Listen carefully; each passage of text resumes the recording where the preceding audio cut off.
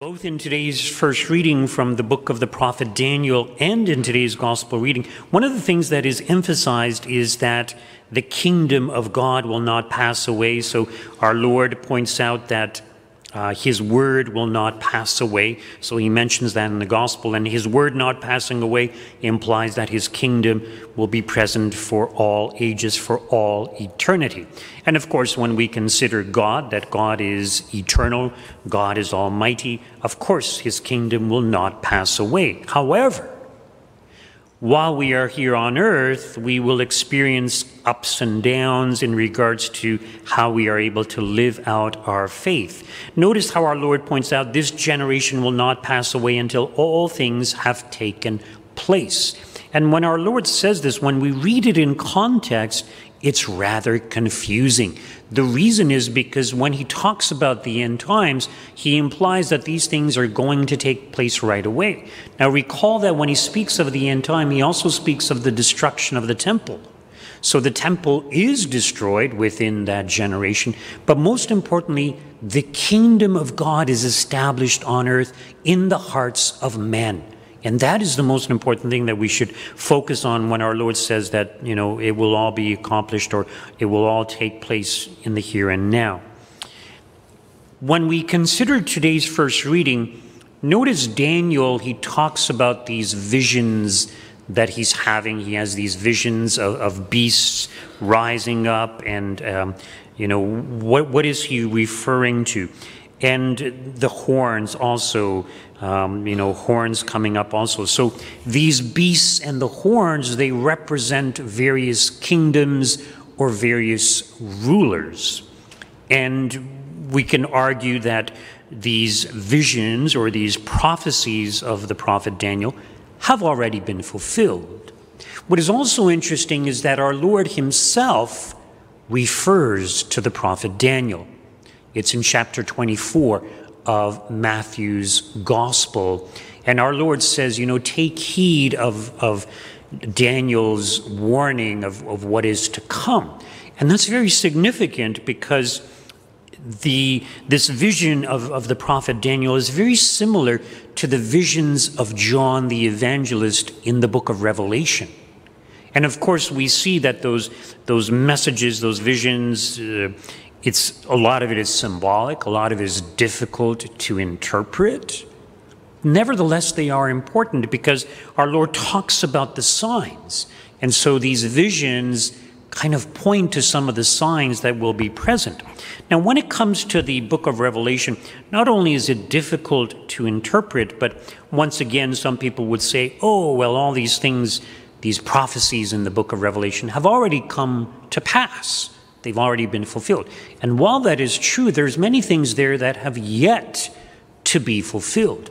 And so some people, when they talk about the book of Revelation, they talk about it as being kind of circular. In other words, we kind of, or mankind goes through these cyclical patterns of, you know, there's opposition, persecution of Christians, and then Christianity flourishes. There's a kind of renewal. So it's kind of cyclical. And interestingly enough, when we consider religious orders also, we see this cyclical pattern taking place. So you have a great founder, someone who's filled with the love of God and the Holy Spirit, someone like St. Francis of Assisi. He's very zealous. People want to imitate him. He starts the Franciscan order. And as time goes on, laxity sets in. But then there's someone who kind of reforms the order, and once again, it's very devout and very penitential and very much the way God intended it to be. And then it happens again and again and again. And hence the reason why there are so many different Franciscan orders out there.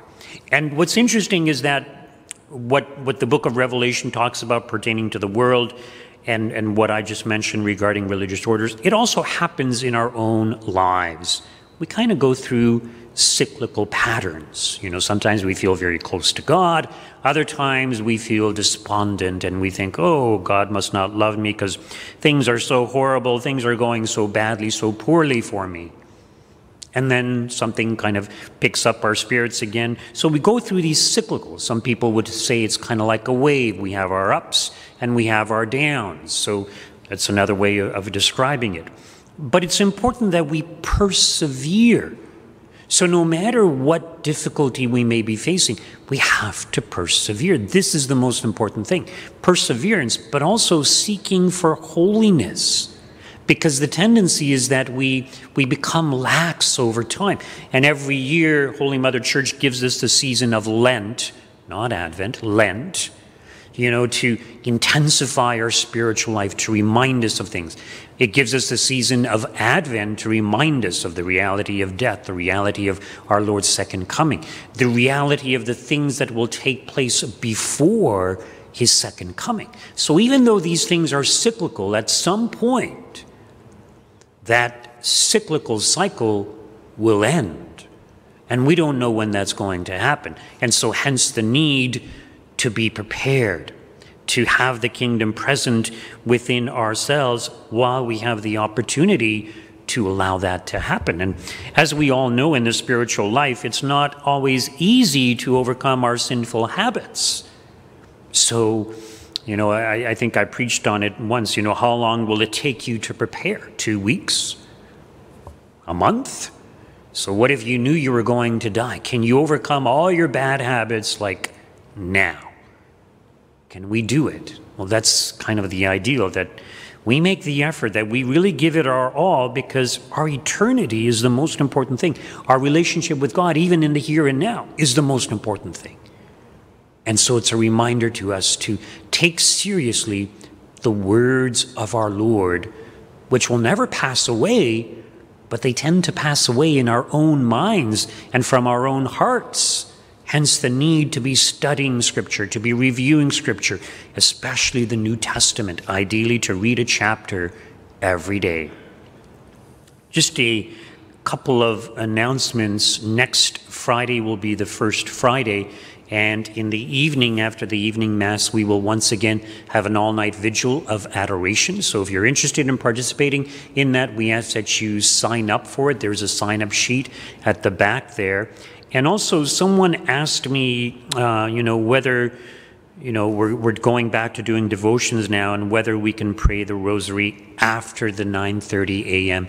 Friday morning Mass. And, I was kind of caught off guard. I didn't have a good answer. I said, let me think about it. But yeah, I think there's nothing wrong with that. So, especially when we have the all-night vigil, at certain points it would be nice to have some prayers, the Rosary or the Divine Mercy Chaplet, and there's nothing wrong with that. So yes, we need to have silent time for adoration also, but I think the Rosary is a very good prayer, very meditative prayer, and especially in the presence of our Eucharistic Lord. So whoever is in charge of leading the Rosary today, if you want to do that, please go ahead and do that.